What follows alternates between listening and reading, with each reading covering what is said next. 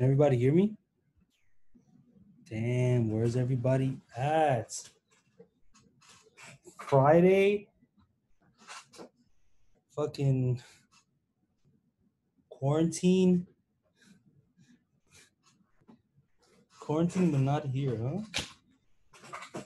Every day's Friday.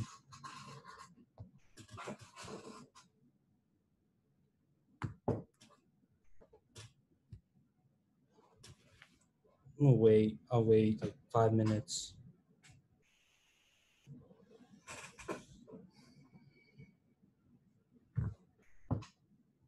My day was what I do. My day was good. We obviously I woke up, traded, fucking was in the group, called things out, and then I had to go to the office. Yeah. Some guy, not some guy, I'm sorry. His name's Brian. He's in TCX.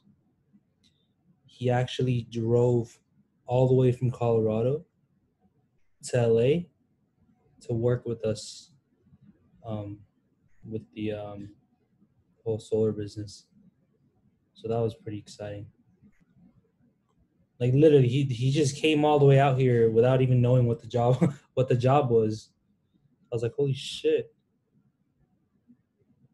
That's how you know people are dedicated, though. Yeah, he was he was telling us like, yeah, I trust this guy. Like that's why I came here. I was like, oh shit. That's when I knew it was real. Like, damn, someone really came all the way over here.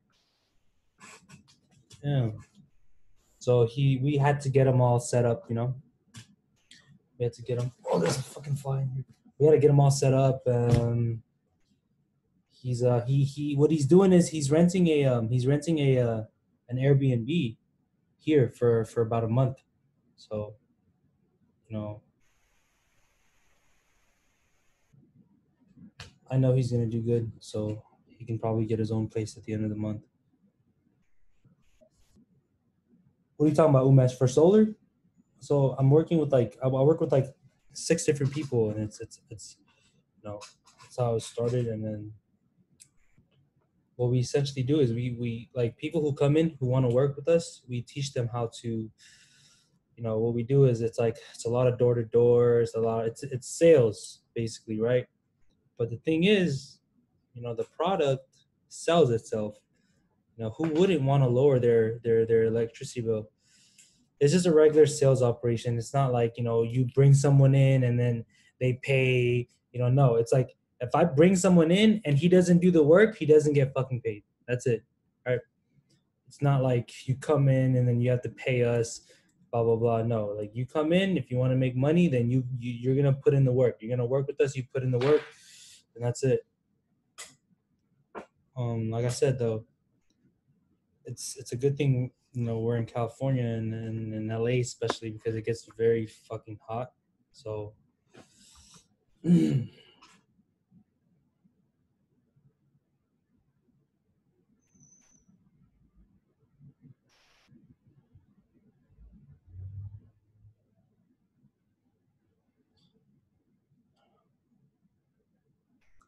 I spoke to a couple people who own homes and commercial real estate in Florida. The thing about fucking Florida is like it's so fucking far, and it's like if we want to get something out there, if you want to help someone out there, it has to be like a commercial building or something.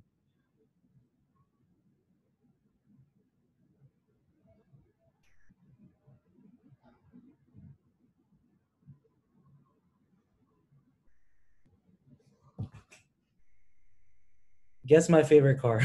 Guess it right now. It's both. It's I'm either I'm looking into the Takens or the 570s. My birthday's in September. I mean, I don't know. I might. Thing is, my dad wants a car, so I might buy him a car instead. My mom wants a house, so I'm gonna go buy her a house before I even get some shit for myself. That's my plan. Where's everybody at? This is pissing me off.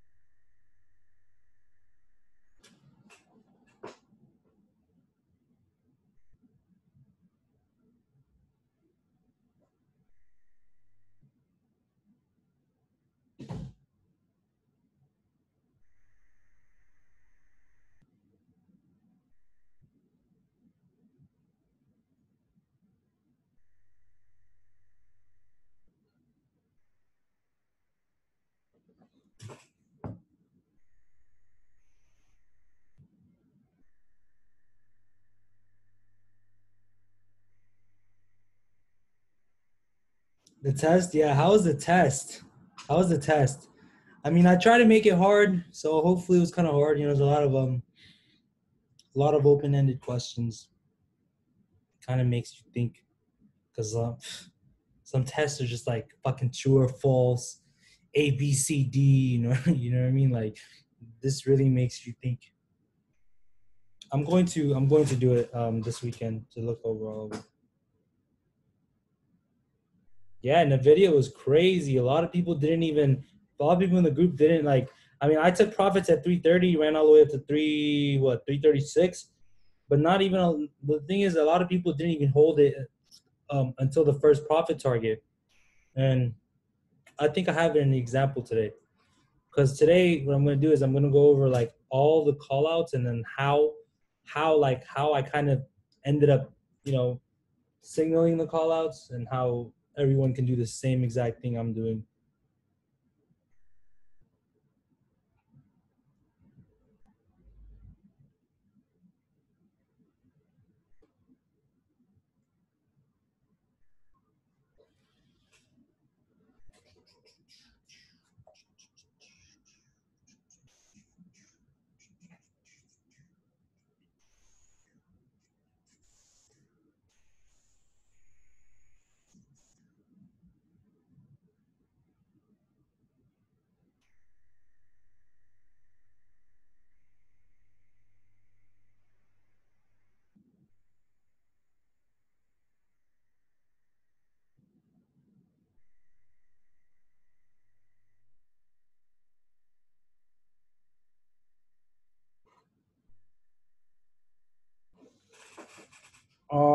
Those aren't courses; those are guides that I've made. So the swing trading one, I literally just made like 2 days ago.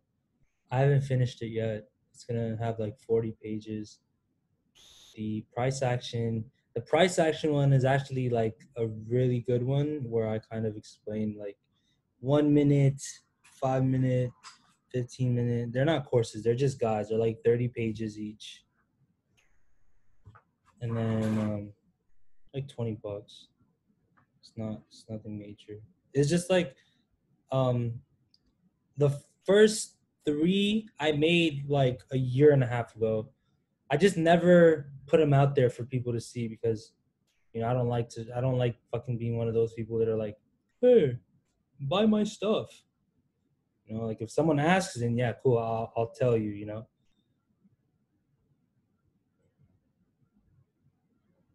So the first three are just like the basics, and then 4, 5, 6, 4, 5 is a lot of Bollinger Bands, EMAs, divergences, things we went over, just cramped up into one guide, and like a lot of examples, like different time frames. And then 6 and 7, the price action one is my favorite one. And then actually I think the swing one is my favorite one because I kind of broke down how to like exact like pinpoint like just step by step. But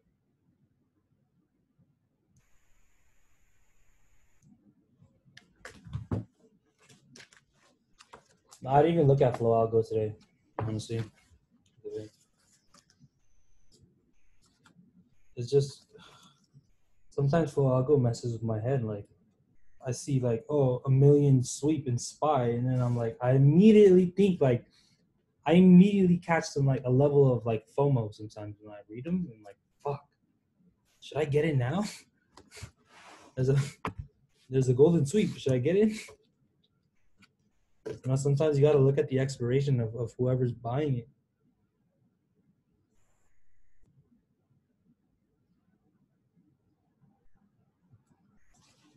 Like, let's say you see like a $3 million sweep.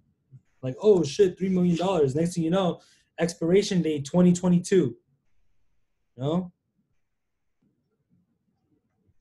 what is the flow algo room? Okay, so flow algo, right? Um, First of all, the flow algo that we have, the flow algo that we have in the group, we pay for that. We pay every month just to have that in the group. If you were to for example, if you were to subscribe to Flow Algo, their website, I mean, we don't use their data, I believe. I don't know if we use their data, but you know, theirs is like fucking $250 per month, or $150 per month just to have it, you know. And then the fact that we have that on our Discord now, you know, a lot of people can see that kind of information, and they don't have to necessarily pay that fucking price just to have that. So what it does is like it lets you know, you know, um, there's this thing called sweeps. So if, for example, if there's doesn't even have to be an institution, like if someone was to try to buy $10 million worth of spy calls, right? They don't want to show that whole order. For example, on a level 2, they don't want to show that whole order. So what they do is they break it down into like 2 million, 2 million, 2 million, 2 million. You know, that's called sweep. They have this thing called sweeps, blocks. Then they have a golden sweep. A golden sweep is when there's a huge amount, right, being bought. And that's when you kind of get into like dark pools, things like that, where it's like dark pools don't have that much regulation when it comes to buying and selling. They try to kind of hide it from the public, hide their positions. Like you can't see it. Flow is just a tool, honestly. It's not something that you need. It's just a tool. It's just one of those things like, oh shit, you know, I got Flow Algo. I'm fucking cool. You know, it's like that, in my opinion. I don't use it like that. I just wanted everyone in the group to kind of have something like that so they can, you know. Should I start now? I'll just start now. How's everyone's day today? What did you guys trade? What How did you guys do? You guys get faked out? I know a lot of people in the group got like faked out today, or just couldn't find the right entries, or just traded too early. You guys have a good day today? You guys have a green day at least?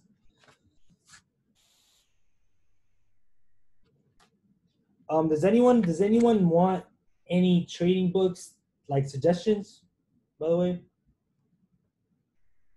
All right, look, I have because I have the books on me right now. Give me 1 second. All right.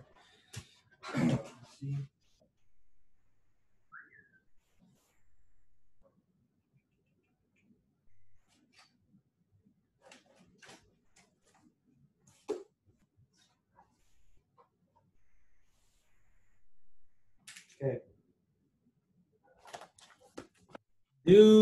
Here, write this down. I have. This is for these two are for charting. Okay, if you want to get your charting down to the fucking T, here, get this. This one is called Charting and Technical Analysis by Fred McCallen. So MCALLEN. This shit was like fucking. I got this. So all my books, right? All my books that I get, it's either from Barnes and Nobles, or I like to. All right, don't fucking make fun of me. But I like to go to like Goodwill, or I like to go to like a used bookstore, and I like to just buy like a lot of fucking trading books from there, because it's cheap. It's like $2 per book. It's the author is Fred Fred McCallen MCALLEN. It's considered the number one charting manual for investors. And then this one is called the strategic electronic day trader by Robert Thiel.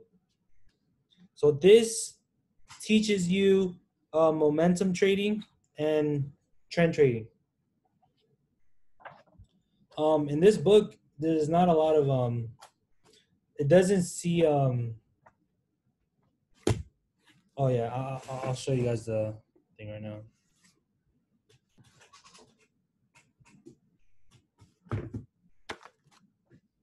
This is Charting by Fred McCallen.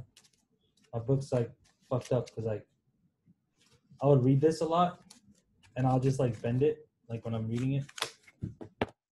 And this one, Strategic Electronic Day Trader. And then you can have this one,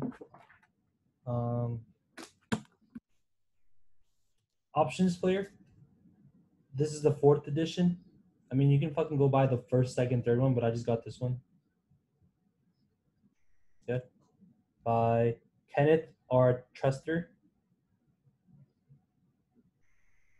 Then this one is a good one. They have 2 of these, a green one and then this one. This is like the first one. Understanding Options. Then if you want to get into like investing, this is a good book, Wall Street Wizard. And this one, if you really want to get into investing, Asset Allocation. So this lets you know that this basically you can understand how asset allocation works, different like categories. You can like plan your own investment strategy. You can know how to like rebalance your portfolios. This kind of goes over a little bit about real estate and commodities. Goes over taxes. You can learn how to manage risk with this book. Historical rates of returns. How to kind of project your financial future. Apparently, that's what it says. And then, if you really, really, really like trading and you want to go, beyond, you can read this, Hedge Funds for Dummies. This teaches you how to this teaches you about like tax liabilities, how hedge funds fail, right? Understanding the legislation of hedge funds, and yeah, that's about it for those books. Anything? Oh yeah, here I'm gonna tell you all my favorite books for a start, right? Show you this.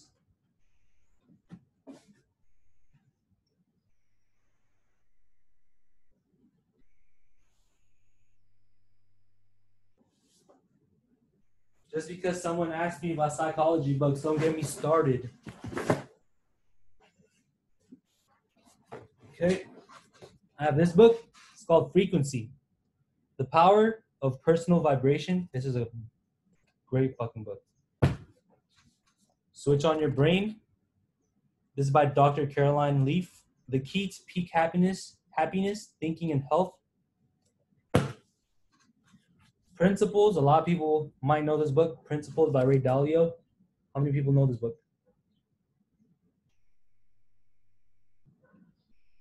Principles by Ray Dalio.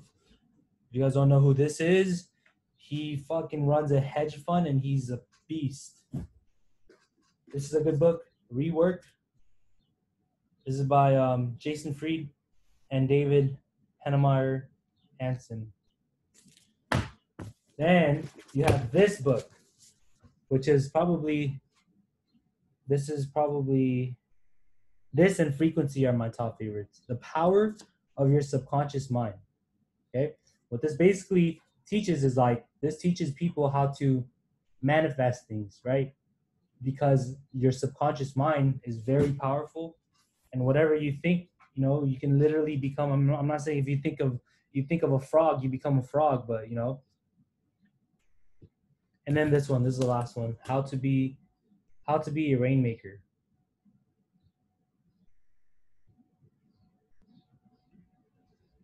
I didn't get my hair cut. That's why I'm not showing myself.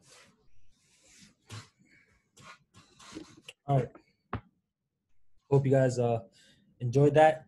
That's it for the class today. I'm just kidding. Imagine.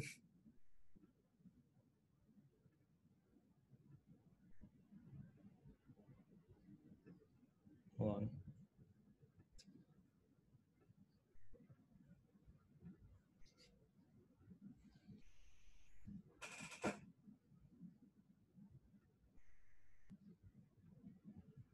Can you guys see my screen? Okay, so like I said earlier, I don't think this class is going to be 2 hours. It might just be like an hour and a half, probably, but it depends. What I'm going to do is I'm going to show you a lot of the plays that I did just this week, right? I'm just going to go over this week. This is going to be the same thing if I went over last week's or last month's, right? But I want to show you, because the strategies I showed you, I want to show you how well it worked for this week, right? I don't want to show you an example from like a year ago, because it might not work. From you might think like, oh, he's showing us examples from a year ago, it probably doesn't work. So I'm showing you my signals and why I made those calls and how you can do it too, just using how my thought process, how I thought about the trades. So for questions, don't put the Q&A thing, because sometimes I can't see it, so I would rather just you type it in the chat.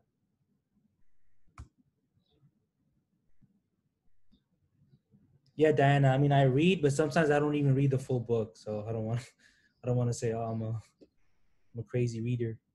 All right, I'm just gonna start off with this, right?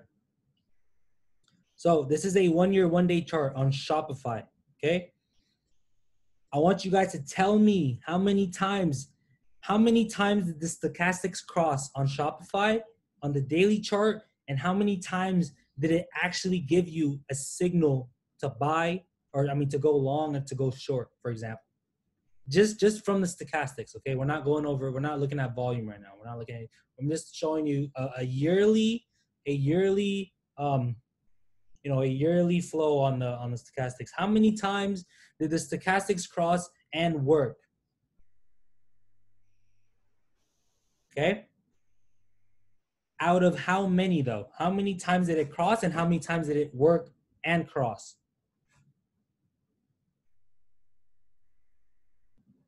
Is it 6 out of 7, 5 out of 6, or 7 out of 8?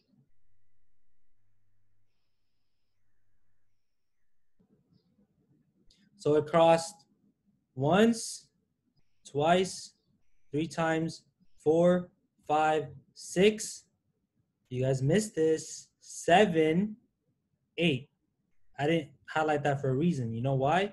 Because it crossed 8 times, right? It crossed 8 times. But essentially, how many times did it work? This is Shopify, okay? So remember, if you look at an average, if you look at a daily average on Shopify, it has like a daily average of like 30, 40 to 50. So how many times did it really work? It worked 7 times, right? Here, you got the cross here, right? And then you got the cross here, okay? This cross up right here, just this, okay? This is $100, by the way. This 3 candles is $100. This is $100. Then it crossed down here, right? Crossed down. That's probably like that's a $200 move down. And then it crossed back up here, another $150 move up, cross back down, cross back up. Now, which one of these setups do you think we usually follow with our strategy, for example? How many times did our strategy work? Twice. Once, twice, right? When in doubt about stochastics crossing, is it fair to zoom in a little lower time frame to get confirmation? Yeah, of course. If there's a cross on a daily chart, more than likely you're going to see that on a 4-hour chart. You're more likely going to see a cross on a 4-hour chart, but not. I'm talking about, like, if you see this crossing now, then on a 4-hour you might have seen it crossing like maybe like 2 days before. Does that make sense? So 7 out of 8, right? And then with our strategy, it worked twice. Okay, it worked 8 times.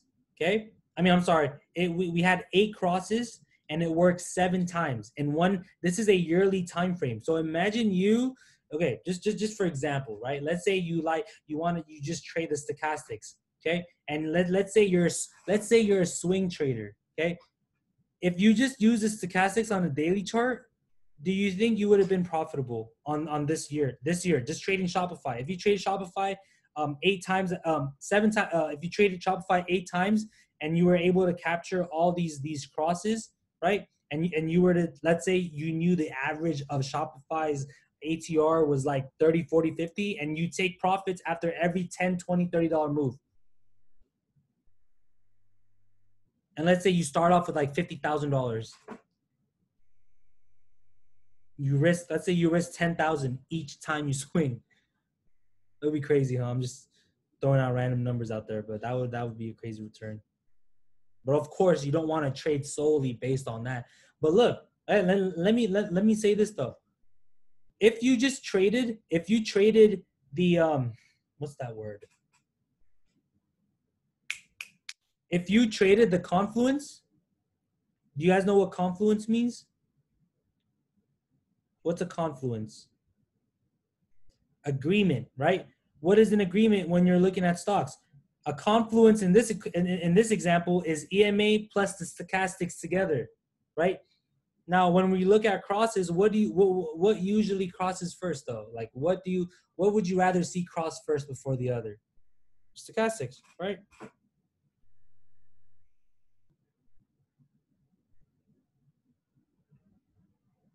Now, this is Amazon. This is today. This is today, right? This is today. 15-minute chart. Did anybody look at the 15-minute chart on Amazon today?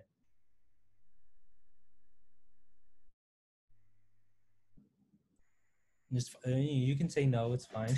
You're guilty. But look, what would you do? What would you do if you saw the stochastics crossing and then you're about to see the EMA cross right here?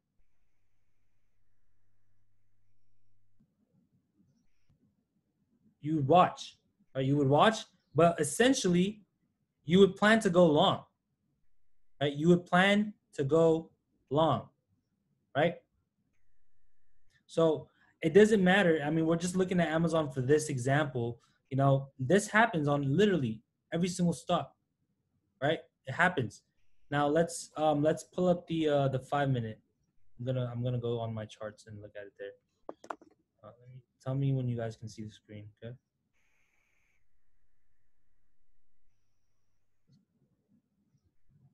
All right. Oh snap!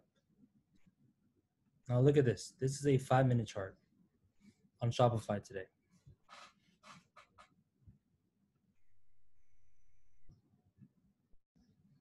Okay, this is a 5-minute chart on on Amazon. What do you guys see? Just from looking at it.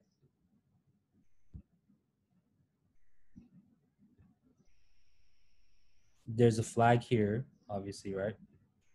So let's do this analysis together on Amazon.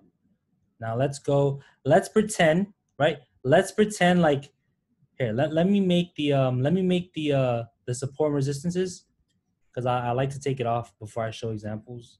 Now, what time frame? Let's say Amazon has not, let's say the day has not started yet, right? What do you want to be looking at time frame wise? Let's do an analysis on Amazon. Where do you want to start? Okay, what we're about to do right now should be just your whole process when it comes to doing analysis and stuff. Okay, start off with the weekly first, obviously, right? The top. Now, do I really need to go hit this bottom?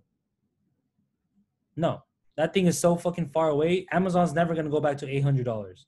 Just imagine if Amazon went to $800. Like, gosh, the economy would fail. That'd be fucking insane. I would not even look to buy stock. I would just be like, damn, I feel so bad. So, right, middle. Do I need to do this bottom right here? No, right? Just when, like, for example, the reason I say this is because Amazon is what kind of stock? Amazon and Shopify is what kind of stocks? No, not defensive, not e-com. I'm looking for another word. What does Amazon and Shopify have in common? Look, I'm gonna show you Amazon. I'm gonna show you Shop. What do they have in common? Shopify, Amazon. Now let me pull up Beyond. Same thing. It's just a little more trash. They are what? Growth stocks, right? They're just look at the growth, right? Growth, right? Look at the growth. If they didn't, what I'm trying to say is the way they move from the last 5 years is nothing compared to, let's say, let's look at Facebook. Look at Facebook, the past 3 years, right? And then look at Amazon, past 3 years. Look at Shopify, last 3 years. Look at AMD, last 3 years. Now, what is the similarity between the three of those? The similarity is growth. The fact that they grew so fast. Right now, when you're making support and resistance, since you're looking at this stock, it's a growth stock, right? You don't need to focus on, for example, right now it's at 24.75. You don't need to worry about anything that's under 2,000, for example, right? Because it's $400 away, right? While you're charting Amazon, how often do you rechart your lines? I only rechart my lines when I'm like doing class, so basically every 2 days. So look, right? Weekly, right? We're at the weekly now. First of all, I just like to spot things first, right? Even though it doesn't matter to me right now, right? I just like to spot things. This is a range, right? Obviously, this is a range. Now, when you make your support and resistance on the weekly, does this count as support? Does this count as a level right here? Some people say yes, some people say no. I say yes. Why? Why is it a yes? What time frame am I looking at? It's a weekly time frame. It has 2 wicks, but I'm looking at a weekly time frame, right? That means every candle represents one whole week. So even though this is 2 candles, how many times do you think it tested on a 4-hour chart, on an hourly chart? Must have been multiple times, right? So that's the whole point when you're, for example, looking at weekly charts, right? This could be one right here. This is a good one. This is a support right here. Oh, shoot. And then this is one. So now that I have that, right, I'm going to go to the 4-hour. I'm going to go on the daily. Daily, I don't care about this right here. So look at all this consolidation. You guys see like how consolidated this is? Like this is waiting to break out. Like how many, like does anyone think that this is getting ready to break out, by the way? This is literally getting ready to fucking break out. That's why I swung Amazon. I swung Amazon last night until this morning, and it didn't do anything in the morning. So I was like, you know what? I'm just gonna sell it so I can get into something else, right? I did that, and then it fucked me over because it ended up running like the last hour, last 2 hours. Okay. Now, is this am I good for all the support resistances, or am I missing some? Am I missing 1, 2?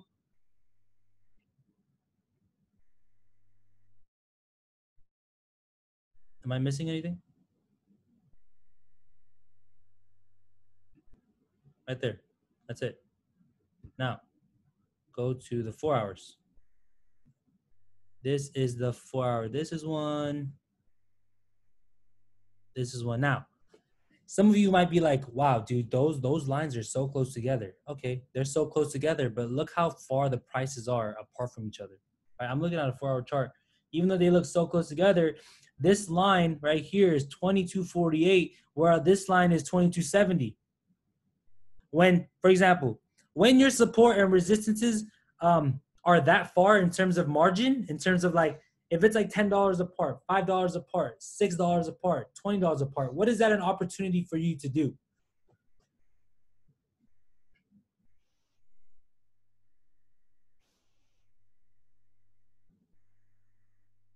So, especially if I'm looking at like AMD, for example, if my resistance or support is like $4 apart, that gives me, that lets me know that, hey, I can potentially swing this for that move.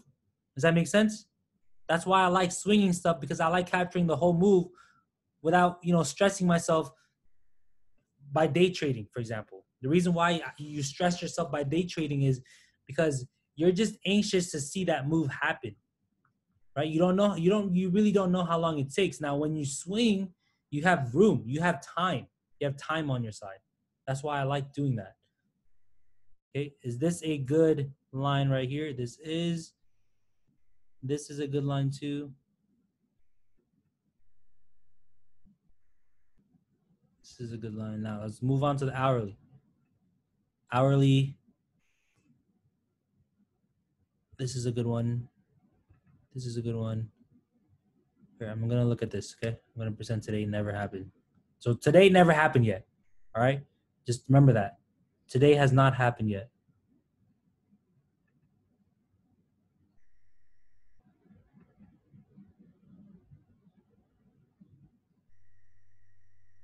All right. Am I good for now? You guys think I'm good now? Like I'm fine? I don't need to do any more, right? That's like doing too much now. All right. 5 minutes. Okay. Pretend today never happened yet. So we're gonna go frame by frame. Okay.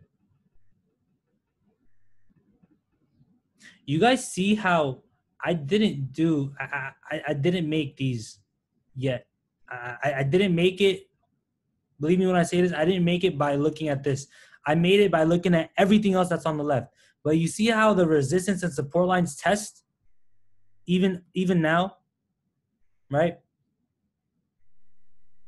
Now look, when I go this way, I'm looking at the price action here, right?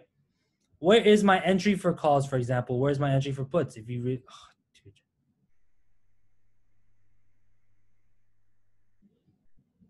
This was what? This is all chopped this morning. You guys remember this morning when it was like, oh man, like the market is so choppy today. Like it's Friday, we're gonna sell off, blah blah blah blah blah blah blah blah blah blah. Sigint says, what do you make of the line tool? The thing is, if you use the line tool, you have to drag. You have to drag this with your finger, right? You have to drag it with your finger. Whereas if you use the price level, this one, all you got to do is just click, click, and then it just makes a whole straight line, right? Now, going back to this example here, right? You see this price action, okay? Would you even get in at this break, though? Would you get in at this break? Just personal opinion. Some people would, some people won't. Some people like to use, it depends on what strategy you use, right? It depends, right? It depends if you're just looking at straight price action, if you're looking at, because not everyone, right? Not everyone uses the strategy that I use, which is what I'm doing now. The cross, with the stochastics. Sometimes I don't even have the cross on, but that's just for good reference, right? So essentially, right, you can get in there, right? Why is that a good entry for puts?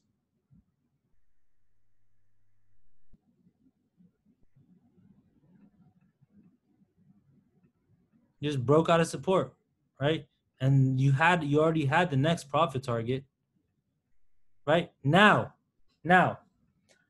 what is this candle right here? What is that candle on the support? Only look, okay, look. Only look at these types of candles on support or resistance, all right? That's an indecision candle. That's not a hammer. It's definitely not a hammer.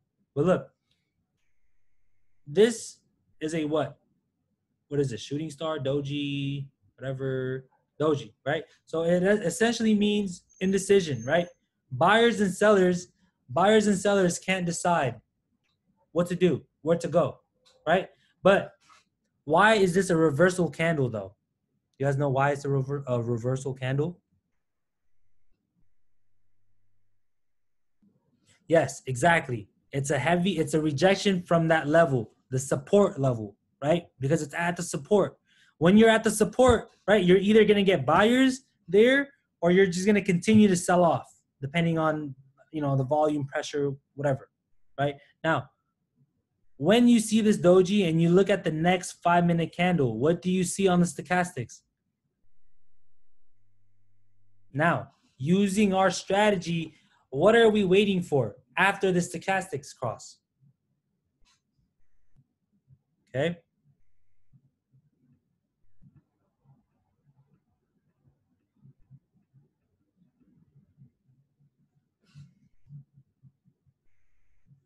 What's the difference? What's the difference between here and here? What is the difference? This is still at resistance. This is at resistance, but there is something that changed.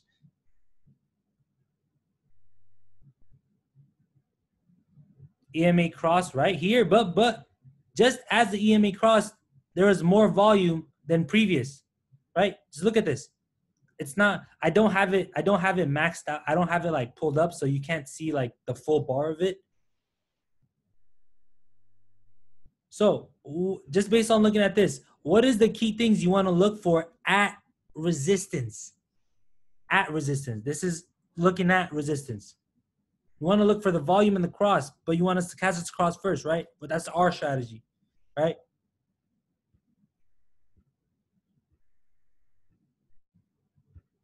Now, where would your profit target be though?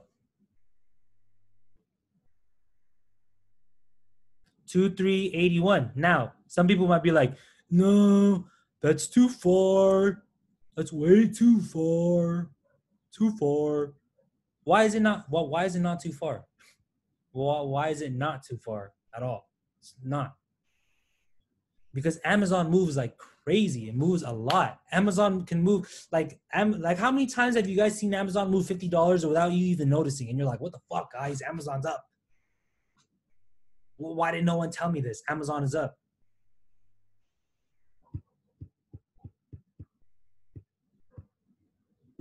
Now, just look at, I'm going to go over some psychology here, right?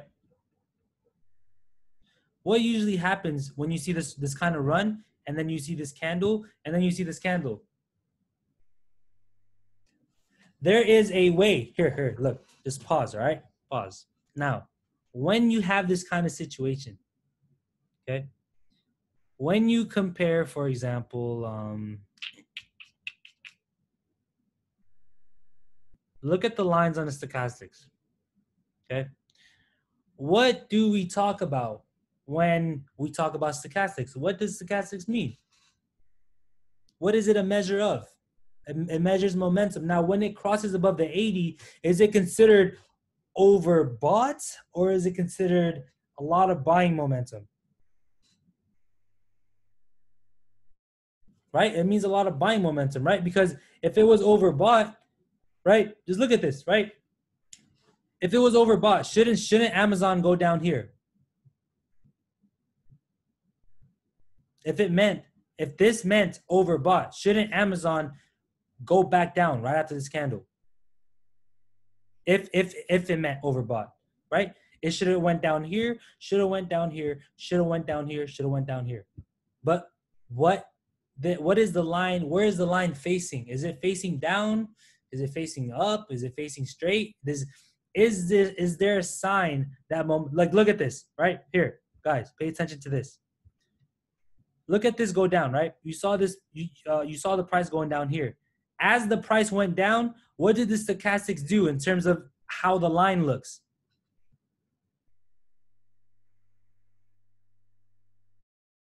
I'm only talking about the red line, right? What did the line do? It wasn't like this. It wasn't like this. It started sloping down. Now, what did it do here? It just stayed straight. It's above the line. Remember, once it's above the line, there's strong momentum going on. Does that make sense to you guys? So the next time you see this kind of candle right here and you're so close to the profit target, but you start getting anxious, you're like, fuck, I don't want to hold this because this can potentially tank. Just look at the stochastics. As long as it's above that 80, you should be fine. Okay? If it does cross down, then yeah, you want to get the fuck out. You want to get the fuck out of there. Okay? If it does start crossing down, then yeah, you just dip. Okay?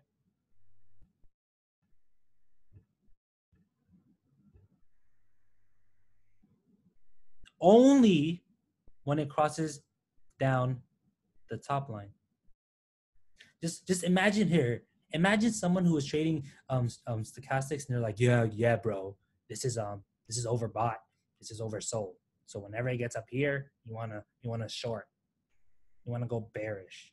You wanna be a bear. Okay, cool. I wanna be a bear, huh? So what the fuck happened here? I'm a bear? I just lost everything.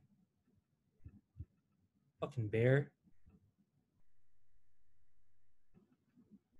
Look. Look. Look right here. Just pay attention. For those who are asking, what if it crosses the purple line but it's still above the 80 line?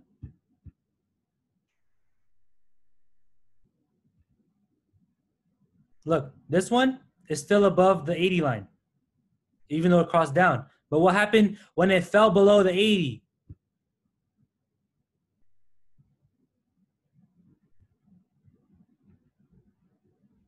Keeps crossing down, down, down, down, down, down, down. It is a wild indicator. This is my favorite indicator, used on all time frames, man. This is my baby. Now, let's go back to the slide. All right? We spent like fucking 30 minutes. We spent 30 minutes on the first slide. We're still on the first slide. I'm so dead. I was over here like, yeah, we're not going to spend 2 hours today. We're barely on the first slide. There's like 30 slides. I'm so dead. All right. Now, this is BABA, okay? Where is a good profit target for this breakout here? Is this a good breakout, by the way?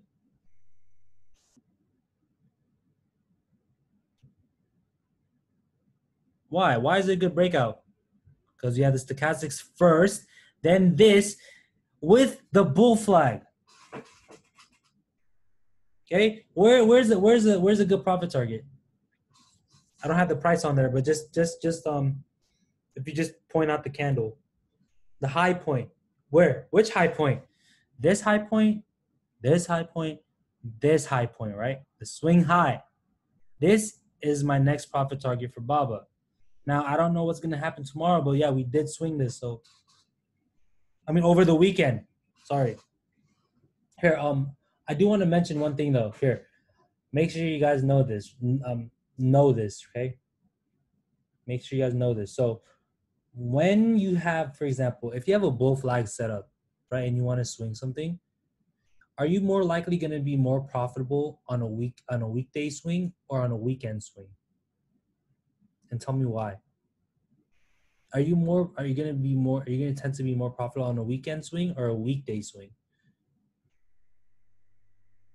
Weekday swing. Right? Because weekend, it's not even about the theta anymore. Just weekend is just like, it's just, isn't it? So it's kind of scary to swing on a weekend because you don't know what's going to happen during the weekend. Like what's going to happen? What kind of news is there going to be on the weekend? So that's why, you know, when I'm swinging something on the weekend, I'm just kind of sometimes like that's why today over the weekend I chose J&J, I chose BABA, I chose HD. Why? Why did I choose HD and not Amazon or Tesla? Because HD is not as crazy. J&J is stupid cheap.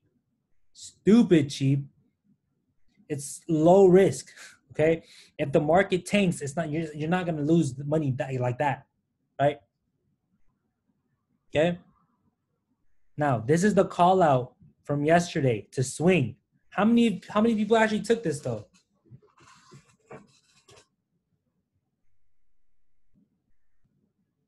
Look, what happened here? What is this? I'm not showing the previous one, but what is this? This is I'm telling you my thought process here. It's a channel, but it's also a bear flag, by the way. On the previous frame. Look, bear flag, but what happened? What happened first? Cross, and what happened up here? And to tell you to tell you, look, to tell you that I don't bullshit when I use the same fucking strategy that I teach you, look at the fucking time here. What time does it say?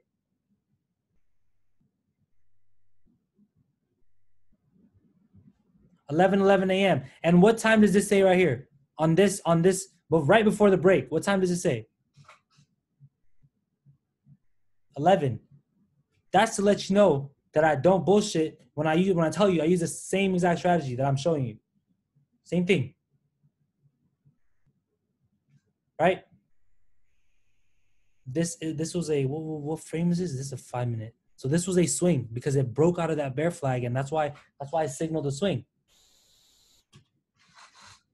Do you ever use stochastics cross and on a 1 minute chart? Yeah, sometimes if I'm going to scalp something. Okay, does that make sense to you guys? Does this bear flag? Why did I swing this why did I decide to call a swing on this? When did the bear flag happen? When did it break out of the flag? End of day. End of day. Let me look for something to see if it matches what I was just talking about. Hold on. Let me go back to I'm gonna look at my phone real quick. 5 minute chart on Roku.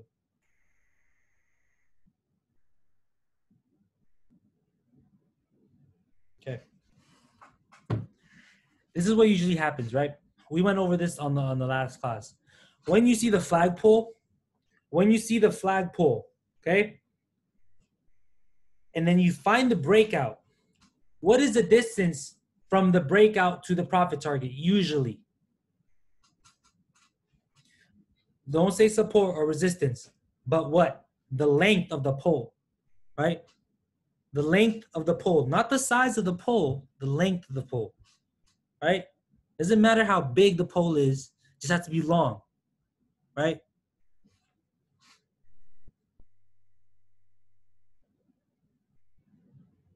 So usually, right, however long the pole is, if let's say it's a $20 move, then the breakout's usually going to be a $20 move.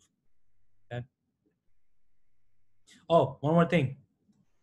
Why is this a good position to take?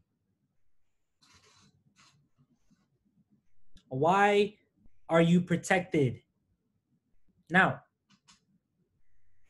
if, for example, if Roku was to go up like $10, if Roku was to go up $10, and this contract cost you $200, and then Roku goes up $10, how much would you essentially lose? What's the maximum you would lose? 200. Now, if this SPY call cost you $100 to buy, and Roku went up 10, so let's say SPY went up $6. What usually happens? What's the best case scenario? What is the best case scenario on this if Roku didn't go your way? Because initially, hold on, before you even answer that, what is the bias here? Are we more bearish or bullish? We're more bearish, okay? Just remember that. We're more bearish because our Roku puts is more expensive than the SPY call, right? Now, when you have the SPY call, if Roku goes up $10 and you lose all your premium on that Roku call, on your Roku puts, and SPY goes up $6, what is the best case scenario? Not even 6. Let's say 6, 7, 8, 9, or even 10. You can potentially profit off the SPY call, right? Because all you lose is this. All you lose is the 200. And if you buy this for 100, and let's say you get 200% or 300%, you're making more than this, right? You're making more than this. Who took a W on this call out? Just go to the profits losses section on the chat. I don't have the screenshots. When you hedge with SPY, do you pick the same time period? I usually pick the same expiration, just not the same strike. Like if I'm more bearish on Roku, right? If I buy at the money, right? If I buy at the money, guys, if I buy at the money puts, and I'm trying to go bearish, am I gonna buy an at the money call to hedge? No, because more than likely I'm gonna fuck myself. That's why I go a little out of the money for the call. Why? Why do I go a little out of the money for the call? Someone guess the right answer, please. No, not just because it's cheap. Gamma. But what else? What? The delta. The delta is less, right? The delta's not. If this has a 50 delta and this has a 30 delta, I'm straight. Does that make sense?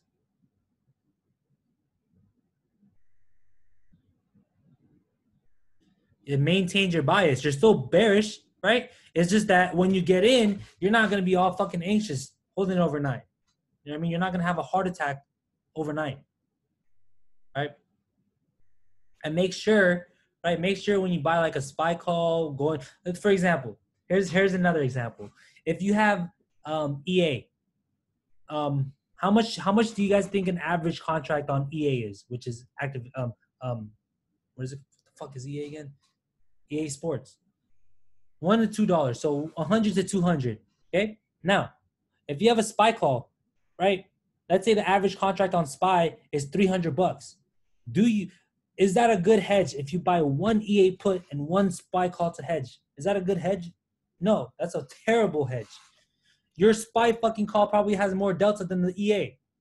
So, but what if you buy 4 EAs and one SPY call? You buy 4 EAs, it's going to cost you 600. You buy one SPY call, cost you 300. Boom. That makes more sense, right? Good. Now I'm going to go on the next slide. Gold. This is our swing from yesterday, right? But even though we swung it here, if you look at the bigger picture, what is this? You have a symmetrical triangle here that broke out. Okay? It broke out. Now, did it hit the profit target? Even if you got in here and you and let's say you took profits or you lost money, what happened again? You can't really see it, but what happened here? EMA crossed. Before the EMA crossed, what crossed? Come on, right? See how fucking, come on, guys. You guys got this. I'm telling you. Okay, now, Bank of America. Pattern recognition, right? This is why patterns are so fucking important, right? You have a range that broke all the way down into a, what is this? Look how beautiful this looks, guys. Like my fucking, like I can probably sell this to a hedge fund manager for like $1 million. Like, hey, look at my charting. Boom, and it broke out. Broke out right here, right at the support. It crossed and it broke out. The stochastics, I don't have it on because I wanted to see the bigger picture here, but it did the same thing. Stochastics crossed first and then this crossed. Okay.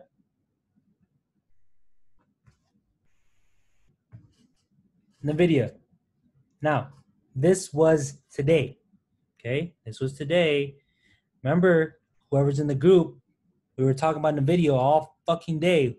I was like, break above this for calls, profit target 326, profit target 328. But why did I make this call out? What is this question mark here? This is a fill in the blank for you guys. Why? What is this? How many days did it form resistance on the same exact fucking level? 1, 2, and eventually 3. But look at the difference. Look at the difference. Did the stochastics cross up here at the resistance? Did the stochastics cross here at the resistance, like close to the resistance? On the left, no. No, it didn't. On the left, did the stochastics cross up? No, it crossed down. right? And here, it did cross, but by the time it crossed in this cross, it was already fucking 11 o'clock. It was already 11 o'clock, and then we went up and we got rejected here after hours. It makes sense, right? Because there's not a lot of volume after hours. Does that make sense, guys?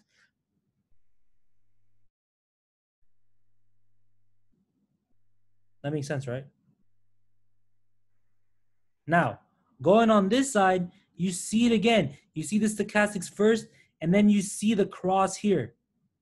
And then you see it cross what? What do you see it cross here? What did it cross? The resistance, right? The resistance. Look at the candle here compared to just look at here. There's no candle like that. You guys remember when this candle formed today? We're like, what the fuck? Nvidia. Oh my gosh, I sold too early.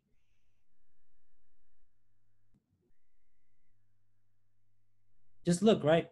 Even if you had good risk, if you use proper risk management, right? For the time that we entered, right? What it did was it created a wick on the 5-minute chart, right? And it just bounced right at the resistance. I mean, at the support. So if you had set your stop loss right below the support where you should have set it, there's no way it would have triggered a stop loss. But the thing is, psychologically, when you see a stock move down the opposite way and it's going down fast, your immediate tendency is just to just close it. Like fuck, it's tanking. I'm gonna just close it without waiting. Right? Now, if you had risked less, this is why I like risking less, because I end up holding things if I think that it's gonna bounce, for example. If it never hit my stop loss.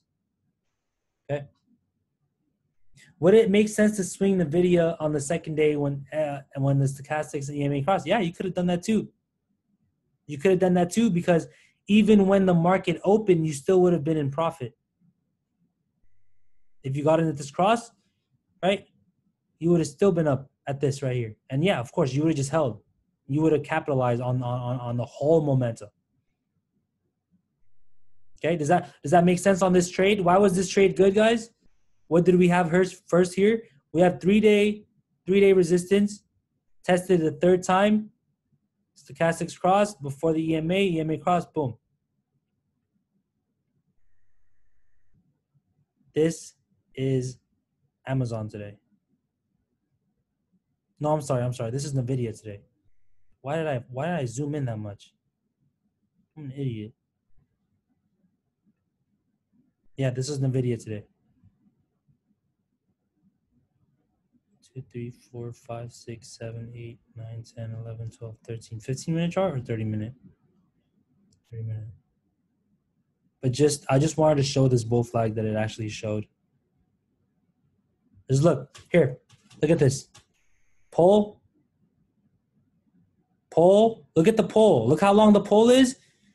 Pretend this is the pole, and then transfer the pole here. So, isn't it the same exact fucking length? Kind of same distance from here to here. Stochastic cross, and then the EMA cross with the bull flag.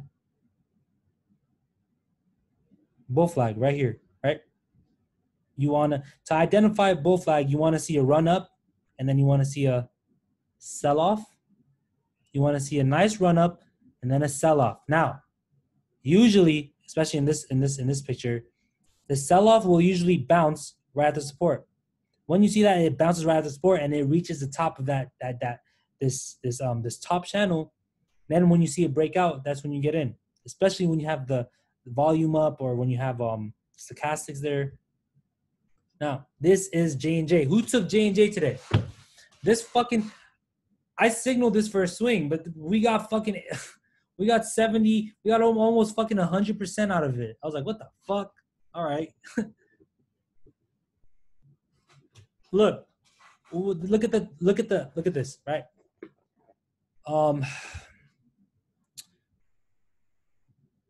J&J cheap swing, 522, 521, 521 calls at the money or slightly at the money cheap.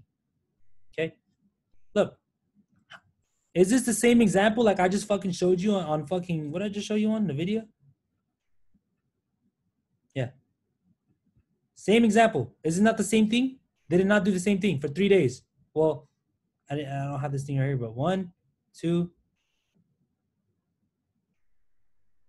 Does this make sense on this trade, guys? Is that considered buying the dip on the video? It's not even, look, I don't even see this as, it is a dip. You are buying the dip, but you're not just buying a dip. You're buying the bull flag breakout, right?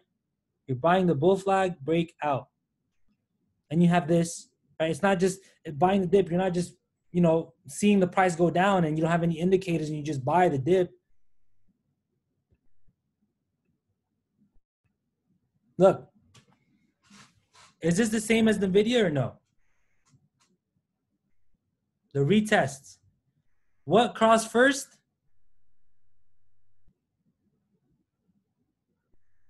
And then breakout. This guy got fucking 78% on this. Who got over 80%? I'm pretty sure someone got over 80. I don't know. Would you enter at the EMA cross? Yeah, why not? Or at the break, it doesn't matter. It depends how you want to trade it. You know what I mean? It depends on how you want to do it. What if the breakout of the resistance is like a $10 move and you're waiting for the candle to close, but you're like, oh fuck, I'm watching this $10 move. It hasn't closed yet. I should have got it at the cross. It's vice versa, right? Let's say you did get it at the cross and you got faked out. Now you should be like, I should have fucking waited for confirmation, right? See, that's the thing. That's the thing. When things don't go our way, we start fucking justifying it by saying, oh, I should have did this. I should have did that. What you should focus on is, fuck it, I executed, right? So when is it ever the right time? Right? Everyone is a genius in hindsight.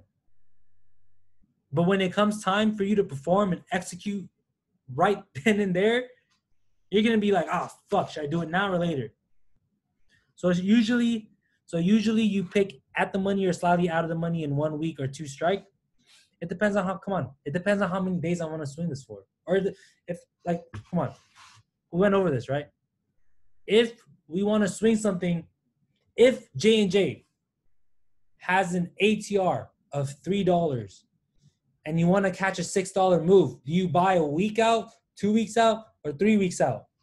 If it has an ATR of $3, you want to catch a $6 move, you're planning to sell it next week. Do you buy it next week's expiration, 2 weeks expiration, 3 weeks expiration? You just buy 1 week. You only want $6. Now, at the money, out of the money, in the money. I mean, what can you afford? If at the money is too expensive for you, don't fucking buy it. Simple. If at the money contracts do not align with your risk management, don't fucking buy it. Simple. If you really want to trade the stock that bad, you know what I mean, and you can't afford it, you got to look out of the money, but you also got to think, if you're looking at J&J, right? If look. If, for example, for some odd reason, J&J was expensive and premium and it only moves $3 a day, and the only contract you can afford is 1 week away, but a $10 strike, would you fucking take that?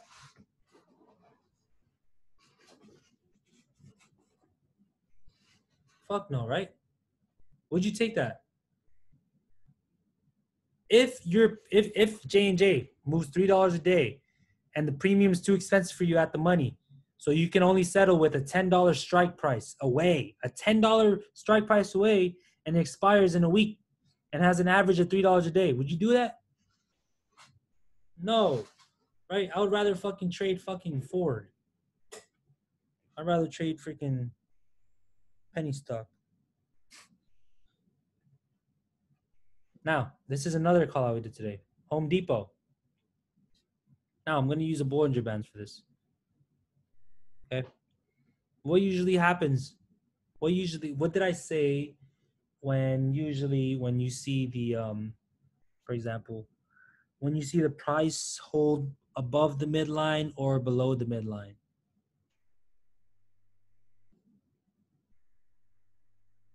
It's usually going to continue an upward trend. Now, in this case, we had a bull flag here, Okay, we had a bull flag here, and we broke out, but we also found support at the midline. Whenever you find support at the midline, it's usually an indication of a continuation of that trend, the previous trend, I'm sorry. Okay, this is when I signaled Home Depot.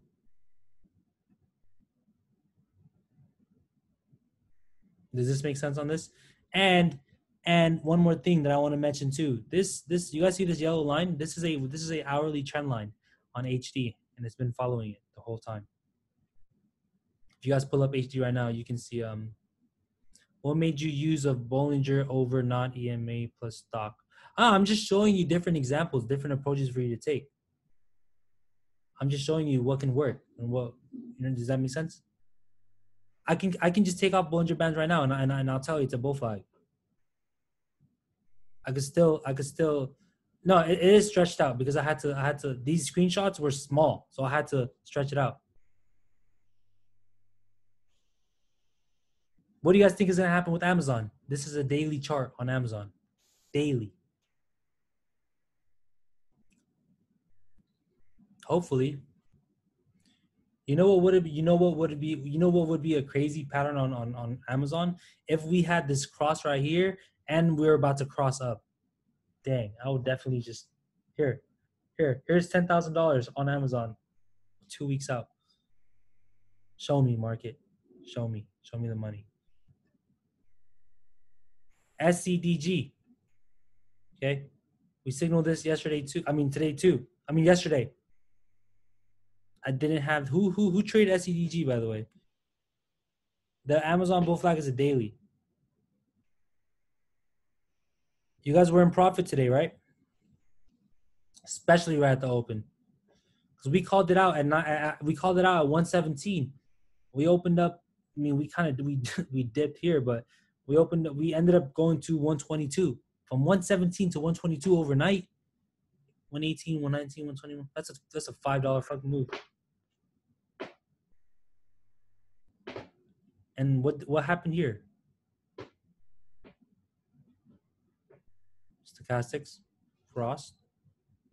EMA, crossed. I was just anticipating the cross. Facebook,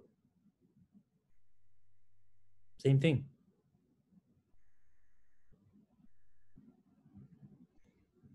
Other than this two, what pattern do you also see that you can kind of form?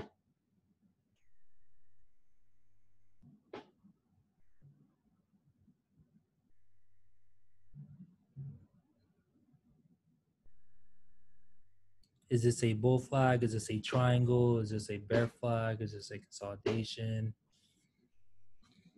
You can form a bull flag here, right? Form a bull flag. Yeah, from previous day two. Or even here, from this support, boom, boom, breakout. But instead of, let's say you're just like fuck, I can't see the flag, I can't see the I can't see. Even if you don't see the flag, what do you already see based on what we always based on just what we learn? You got here and then you got here. What's so hard, right? Look, I'm telling you, all these examples I'm showing you are true. Just look at the previous day. What happened here? What happened here? Then you got this, then you got the cross, and it went up fucking like $5 or however many dollars this move is. I'm telling you because I'm not, you know what I mean? Now, I want to ask you guys a question. Why is this a battle zone on SPY? And why is this a low risk zone? Amen. Have you watched all the class videos we did? 1, 2, 3, 4. Yeah, we went over everything from the beginning. So I suggest you go watch those after this or whenever you have time, So no, it's fine. So you can kind of understand why. For those of you, I think I did invite like 2 people here today that are new. So if you don't understand a lot of this, just go on the website and then watch the previous ones. But why is this a battle zone on SPY, guys? And why is this a low risk zone? Now, look at these three lines. Look at these three lines. 1, 2, 3. What happened here on the top line? It formed a support here, right? Support, then it broke. It broke here. The fact that what does it mean when it broke? So since this broke, who dominates this area? Sellers. Boom. Right now, we went down here, we went up here, got rejected here. Who dominates this area? Good. Now we went down here, went up here. Now, in this one, still, you have the sellers who dominate, right? Now, we got rejected here, got rejected here. Now we fucking squeezed so hard here. This is, you guys see how hard this was trying right now? And you guys see why it tried so hard? Because broke down here, couldn't break. Now it's struggling. Because this level, all sellers. Does that make sense? Is it starting to make sense, kind of? Just by reading price action, right? Just by using common sense. Look, and why is this a low risk zone?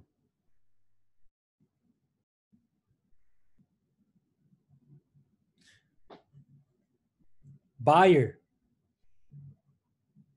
And you guys see what it was doing here? It was just going to range. It was going, look at this. It was going like, it was having a little fucking fun up here, right?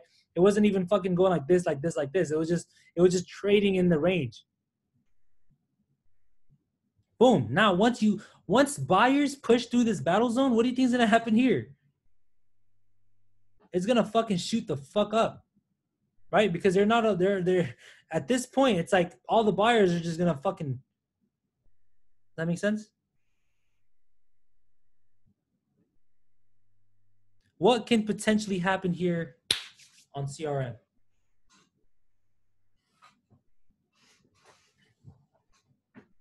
Up, potentially, if we cross. Why? Why is this? Why also? Just not even just because it's stochastics cross. Why? Why also? What do you guys see here? What happened here? Sold off. Sellers, right? Then what happened here? Buyers. Then what happened here? We bounce. So now what? Buyers. So now we're just waiting for this to cross. Once this cross, that will essentially give us a signal to swing this potentially to the high. Okay? So when you want to find swings like that, right? You want to find the stock you want to trade, obviously. In this first example, we're going to look at Beyond. Now, for Beyond, our team has swung this up and down this past year. Okay? Up and fucking down.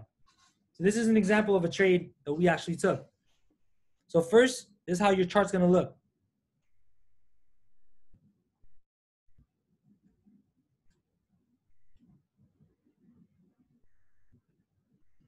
Now, you want to go to its weekly time frame.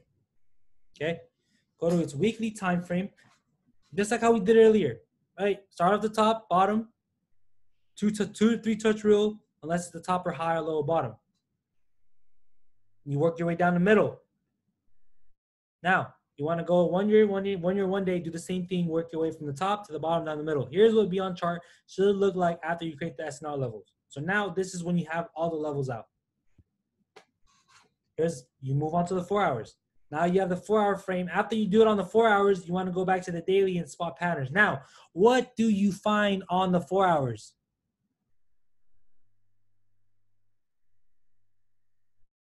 Swing levels. This is where I find the swing levels. This is where I essentially find the swing levels. You take the SNR from right to left or left to right. Left to right, right to left, doesn't matter. Both. Even look. Just imagine this, right? Even if you only focus on the left side, what will usually happen when it reaches the right side? The support or resistance. It'll usually test. It will usually retest. You don't even have to fucking look at the whole chart. You can just look on this side and see that, look at this. Is this line right here support? Here? One. Oh, shit. Here. One. Right, you guys see this? 1, 2, 3, 4, 5, 6, 7, 8. You guys see this line, right? And this line too. You guys see this? Now, let me move this to the right.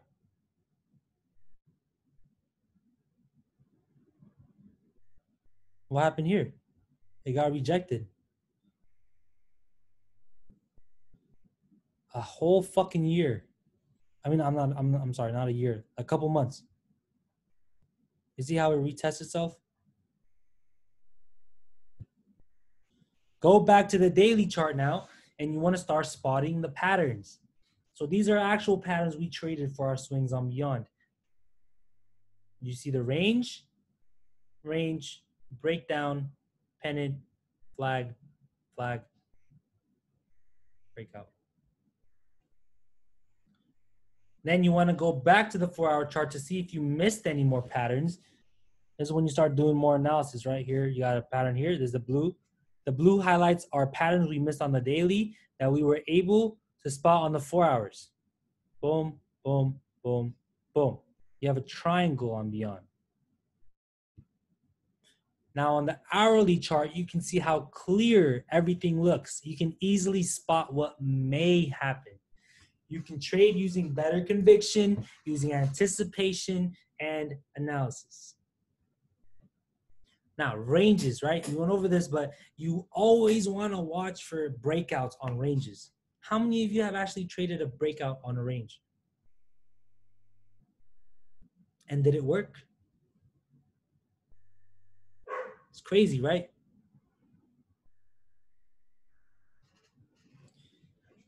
Watch for breakout on ranges, whether it be downside or upside. Ranges are very important because it shows you that the price is trading within a range and it struggles to break either above or below.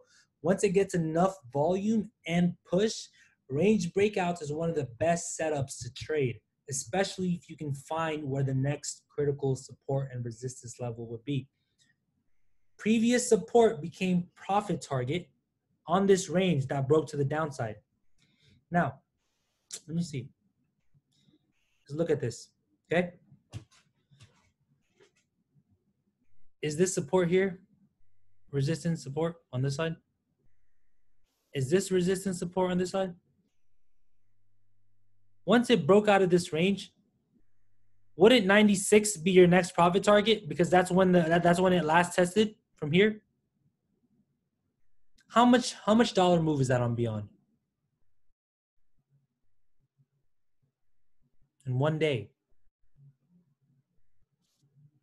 And then, right, let's say you took profits here, you saw this go up, you saw this potentially retrace, and then you're back at this level. And then let's say you see this triangle and it broke down. Even if you get in here, your profit target is still here. Even if you get in here from, let's say 90 or 88 maybe here, broke all the way down to 72. And then after the 72, what do you see? Right at the support line. What do you see right at the support line? Bear flag. Where's your next target? The next fucking thing. Boom.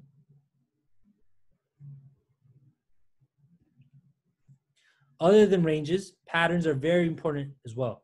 If you can spot these patterns, you can use these patterns with the indicators you use to help you have a better conviction on your trades. Now, has anyone ever used any other patterns? I mean, any other indicators other than stochastics and EMAs for this? You guys can use RSI. You can use a TTM squeeze. Rod is gonna go over a bunch of things on TTM squeeze. Like, it's gonna be crazy. And then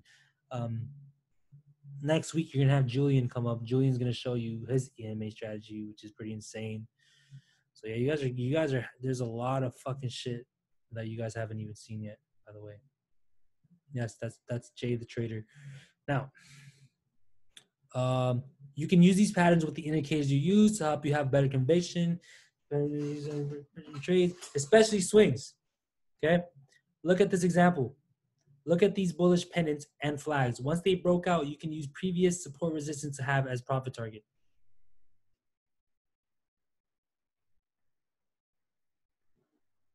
Now, pay attention. Just pay attention to this right here.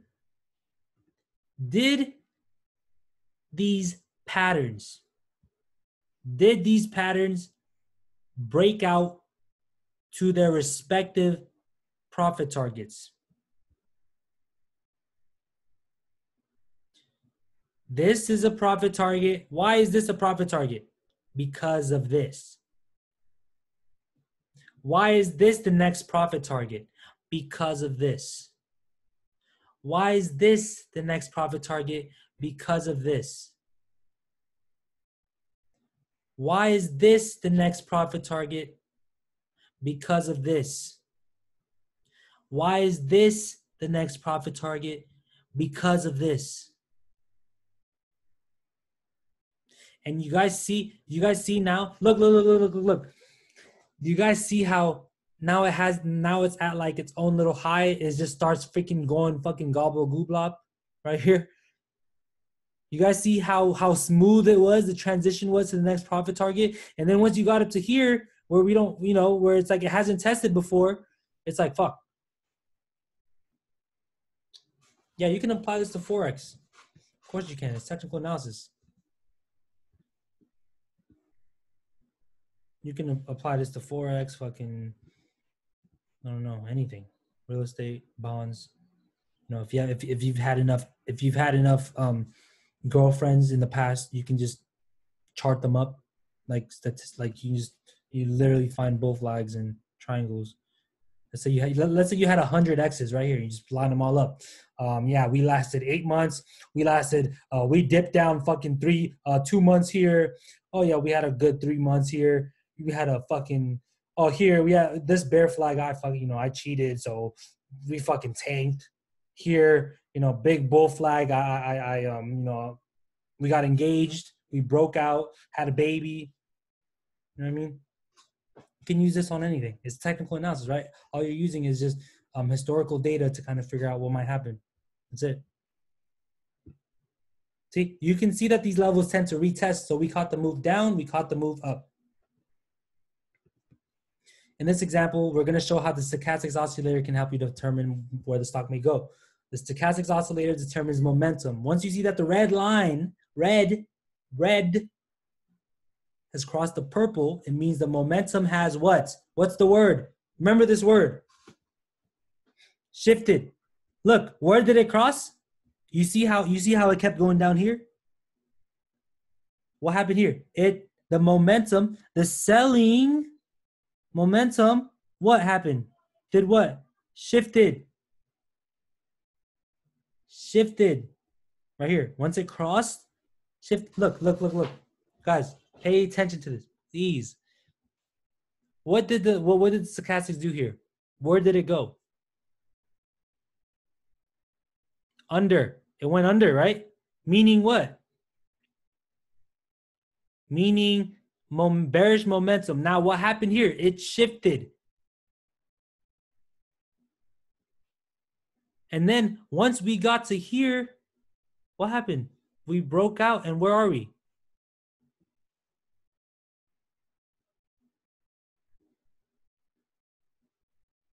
Does that make sense? You guys see the shift, right? Let's look at the same stock, but different pattern, and see if the stochastics is the same as the previous example. So this example I'm showing you actually happened before this one, before the one I just showed you. So this came after this. Even though they look the same, you can see the price is not the same, right? 72 here. Oh shit. 108 here, right? 96 is the same pattern, but just different, right? 72. So here's another pattern on the same time frame, and it actually happened before the previous example. You can see in this example, the stochastics crossed as the breakout happened, indicating a what? A shift in momentum. In this case, the breakout is dependent. It does not shift at the same time. Look what happened here. Look at the momentum, right? Down, right? We were below the 20 here. And then once we got up to the end of this flag pennant, we shifted, eventually leading to the breakout.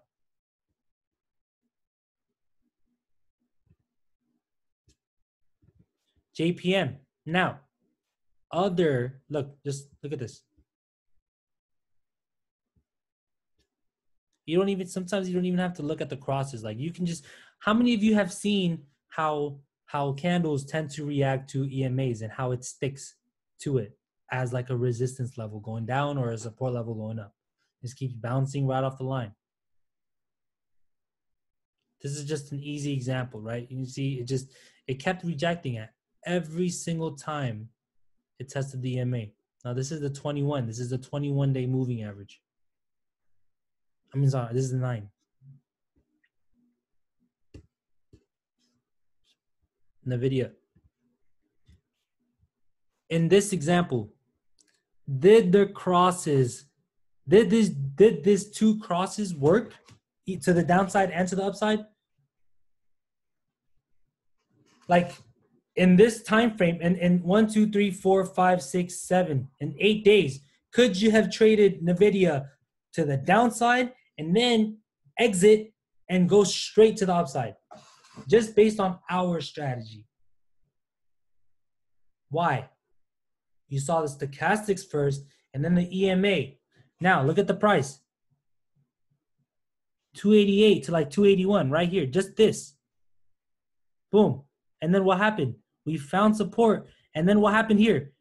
We did what here? So let's say you swung this to the downside and then you see the stochastics right here at the support. What is this? We just talked about it. A shift. Now there's a shift in momentum. Boom. Right? Now, once you see the shift in momentum, what are you waiting for? Exactly. EMA. You're waiting for the EMA now, right?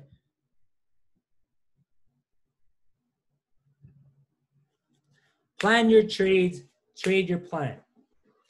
Inexperienced traders react emotionally and only value short-term outcomes as an indicator of success or failure. If you reap a loss, right, try not to judge that as bad. Don't even label that experience as loss. Just label it as experience and accept it as it is. A lot of fucking people, when they take a fucking loss, they're like, mommy, is my room still there? You know what I mean? Like, just accept it. It is what it is. You fucking lost, right? That's it. Just what is it called? Revert back to the mean and just, relax. Even though you lost money, you put yourself in that situation. You wanted to trade. You decided to put money down and risk.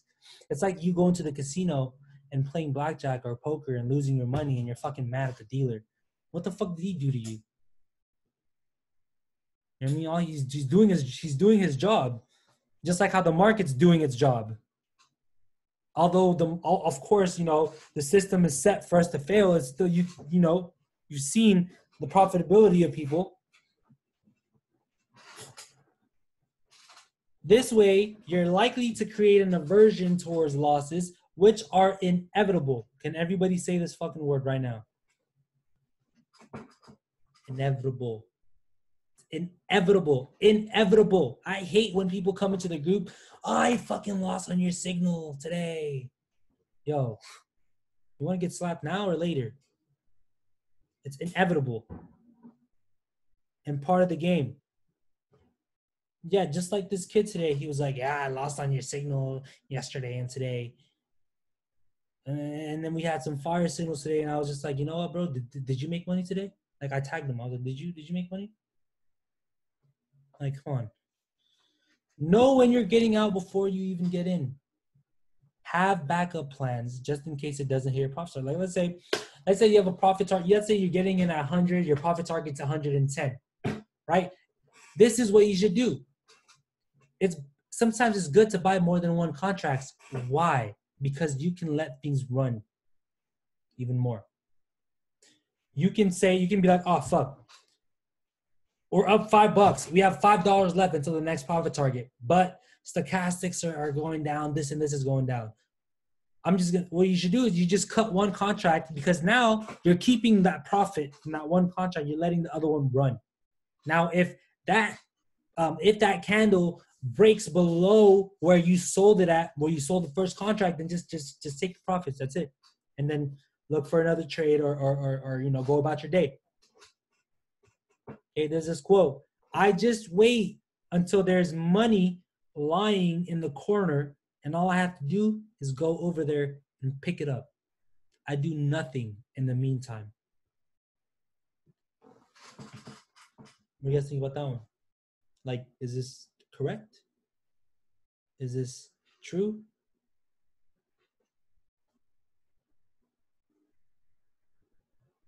You wait until, what does it mean to wait until money's lying in the corner?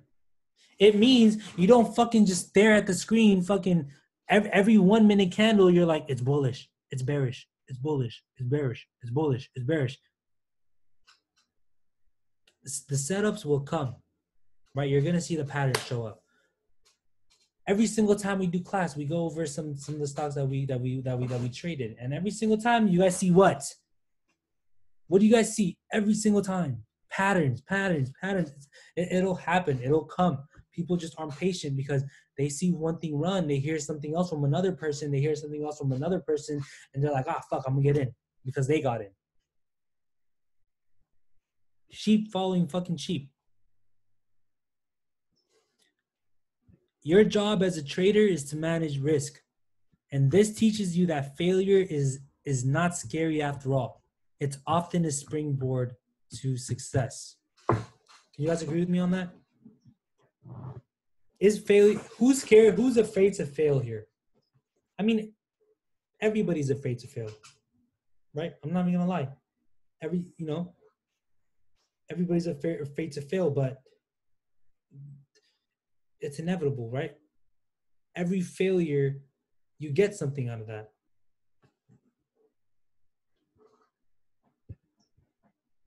Do not underestimate the power of small changes.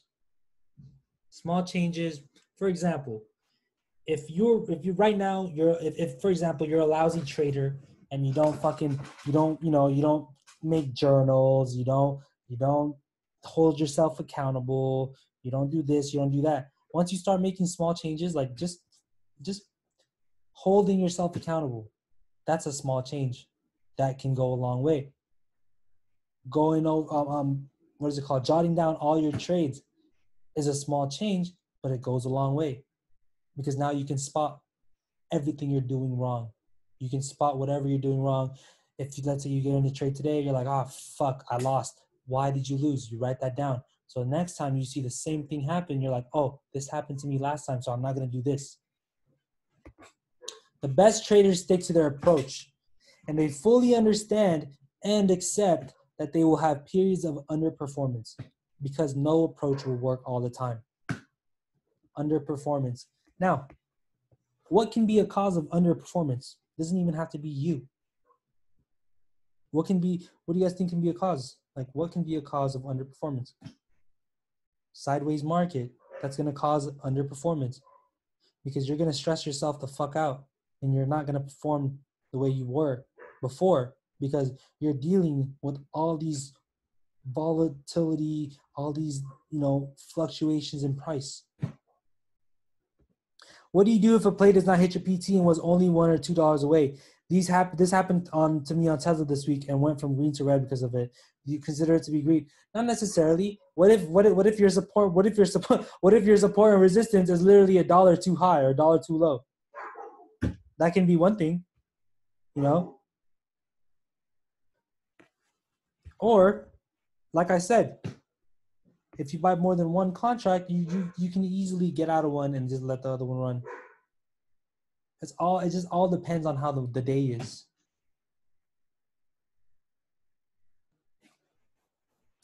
%90 of trading is psychology. Waiting is psychology. Seizing opportunities. Cutting losers short.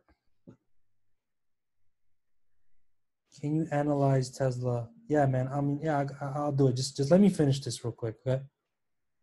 I'll analyze that for you. Hold on. Where is it? It looks bullish on one time frame and bearish on one another. What did I say when we went over this, guys? What happens when the time frames don't match? If you're looking at an hourly and it's bullish, and then you look at a 4-hour and it's bearish, what is it? It's bearish. If the 4-hour is bullish and the 1 hour or the 15-minute is bearish, then the price is bullish. Even though it might go down fucking in the next 30 minutes, it might shoot up tomorrow. That makes sense? Always want to go with a higher time frame. Cutting loser short, ability to scale, deciphering information, cutting out noise, going hard when there's an opening and flying light when there's none. Okay? When you get a signal to initiate a trade or close it for a profit or a loss, just take it, right? Don't overthink it. Stay consistent. Now, consistency, what is your guys' definition of consistency when it comes to trading? By the way, I just want to know. What's consistency to you? Is consistency having a bunch of green days? Is that consistency to you?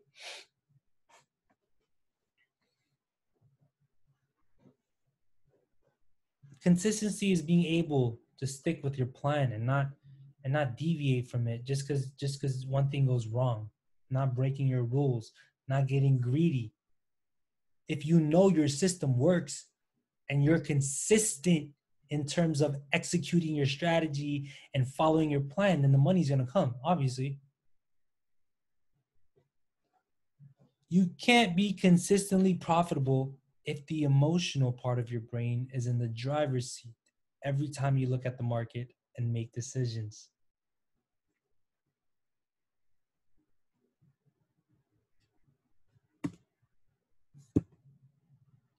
As a trader, it is very important that you learn to be okay with your entry and exit decisions. Okay? You are rarely going to catch the exact top or bottom.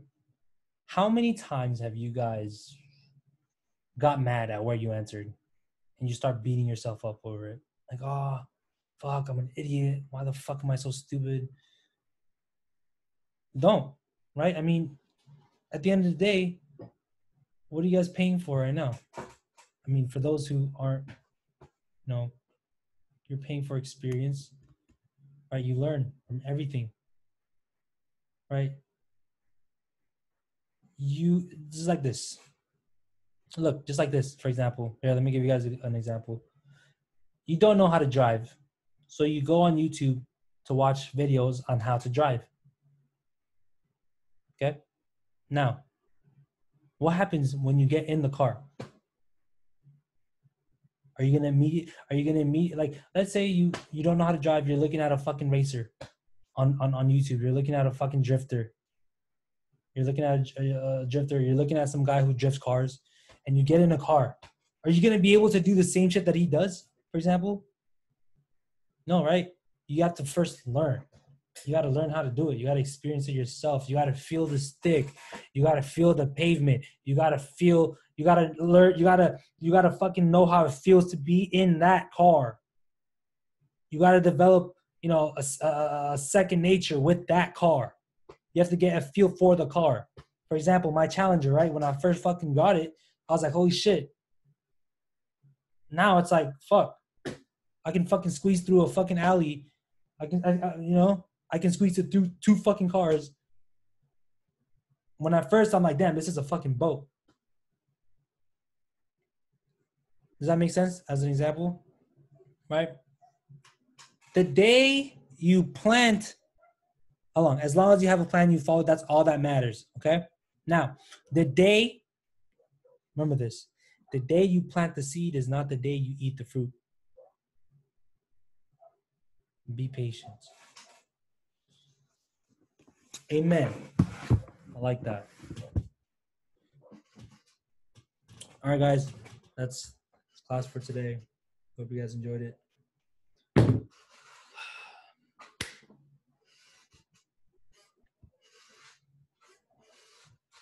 damn early today.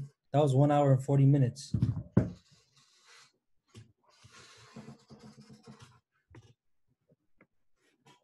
No problem, guys.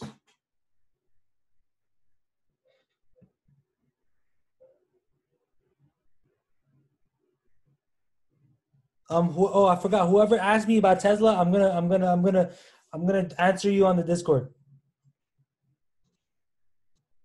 Hope you guys enjoyed today. If you guys enjoyed today, drop a comment on Discord on why you liked it today.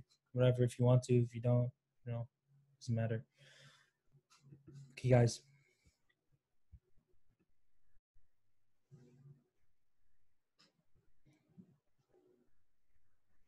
Dude, did you know you can go live on YouTube and Facebook at the same time with this? What? I should have been.